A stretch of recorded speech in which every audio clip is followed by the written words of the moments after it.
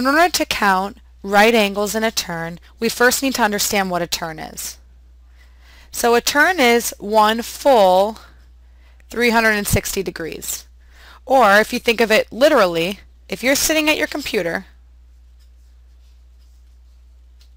and this is you, and you're sitting at your computer desk facing your computer, and you're sitting in a swivel chair, and you decide to turn all the way around in your swivel chair so that you again face your computer once you've turned all the way around. You've completed one mathematical turn, which we said before is equivalent to 360 degrees. So we basically can convert turns into degrees by using this conversion.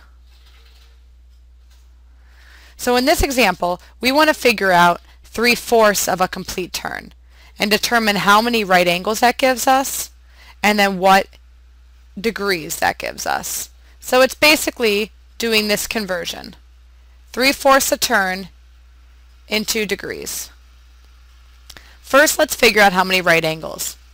Instead of starting on top, we start down at the bottom and we go almost full all the way around, except we stop after 3/4 of a turn. So let's see how many right angles.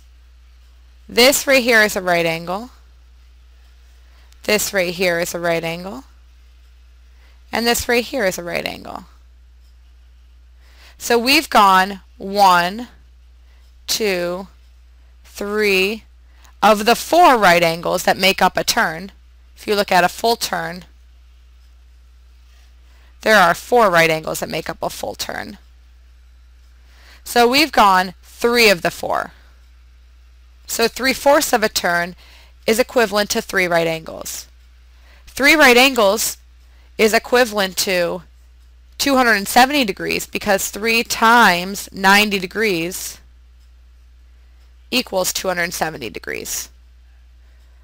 So 3/4 of a turn is also equal to 270 degrees.